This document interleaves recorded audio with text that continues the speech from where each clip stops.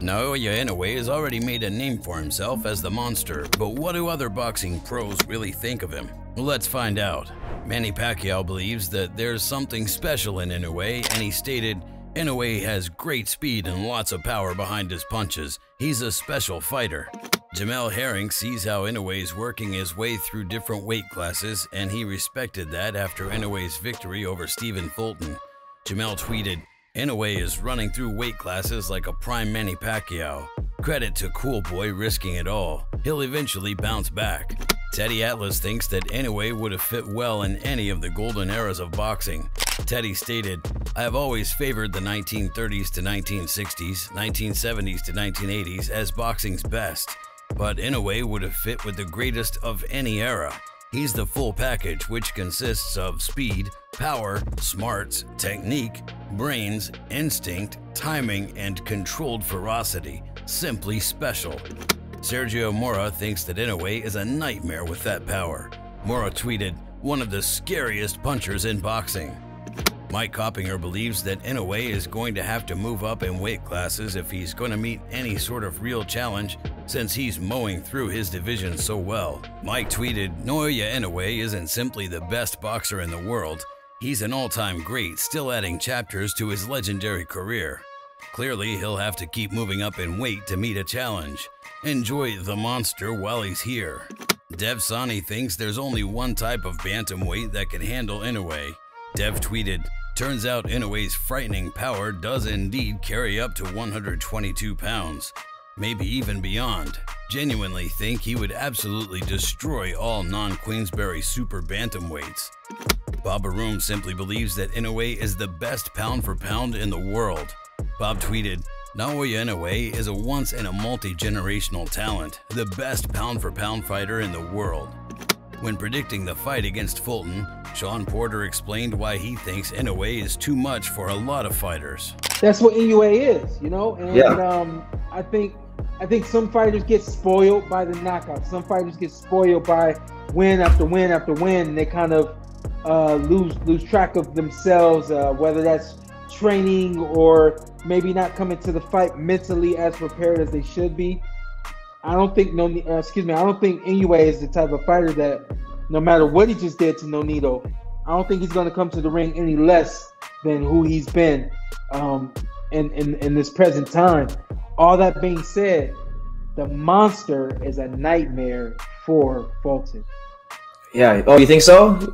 I think so because of his length, because of Inoue's length and his size. I think that even though he's in a lower division, I think that he would fill out at 126, and I think that he'd be a problem. 5 years ago, Lou DiBella talked about Inoue's GOAT status, and he tweeted, "If you're one of those boxing fans who's hung up on pound-for-pound ratings and Inoue isn't on your list, amend it right now. This young man is a beast, and before it's over, will likely establish himself as one of the GOAT from the land of the rising sun." Well, 5 years later, Lou was able to back up his previous claim after Inoue beat Stephen Fulton. Lou tweeted, "Wrote this 5 years ago. 5 years later, the monster is undoubtedly the greatest Japanese fighter of all time, the GOAT. And at least for 5 days, Naoya Inoue is #1 on my pound-for-pound list. Fulton is real good, but that wasn't a fight. It was an exercise in #boxing dominance." Clarissa Shields made sure to check in on Fulton's status, but she recognized Inoue's raw power.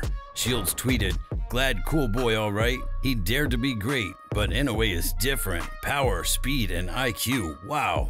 Shakur Stevenson made sure to congratulate Inoue after his recent victory as well. Shakur tweeted, "Great fight, monster. Real sharp." Even Damian Lillard thinks that it's time for Inoue to move up in weight classes. Damian tweeted, "Time for Inoue to move up." Lee Wood has sparred the monster, and he doesn't think that he'll have a proper fight until he moves up in weight.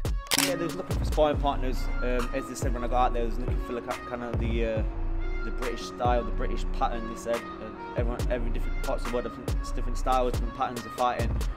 They said they was looking for some kids at a similar height, because obviously Madonna is quite big for the weight. So the nearest is my weight, which is featherweight. So They called a few of us out there. I'm not in a rush to go back. The food wasn't amazing. I didn't really get used to it, but experience-wise, it was gold.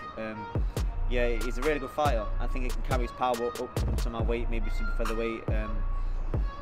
I'm confident he'll win the Super Series. I don't think the kids have got enough on him. He's got too much power and too much about him.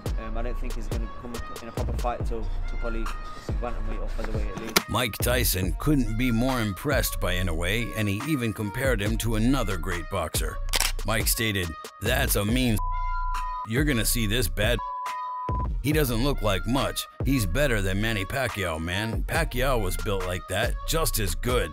He's vicious, the monster. That's a badass guy he beat too. He broke him down. Ooh, break him. Ooh, the monster. He beat him so easy. Oh, I love it. The monster. He's a mean little." Lamont Roach Jr. doesn't understand how people don't think Inoue should be on the pound-for-pound list. Roach tweeted, "OMFG. Inoue really that? LOL, you play and keep asking why he's up on the P4P list." Steven Espinoza really thinks that Inoue might have a chance of moving up and challenging Gervonta Davis now too. Steven stated, "You never know. It sounds a bit crazy, but it's only 13 pounds more. I'd love to see Tank versus Inoue. After that performance versus Stephen Fulton, I wouldn't put anything out of his reach." Rais Alim believes that Inoue has explosive power, but he still thinks that he has enough power to beat him.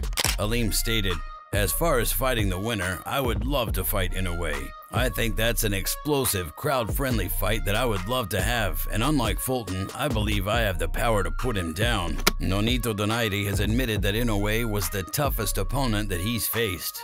When it comes down to a lot of things, you know, I think the best guy that I faced, and maybe perhaps if I was younger, it might be a different story, but at the moment of who I am in this time, I would say Inoue is the toughest that I've faced, or the strongest that I've faced. You mentioned Inoue as probably potentially the best fighter that you faced in your career. What is it about him that gives you that distinction? I think it was like facing the younger me.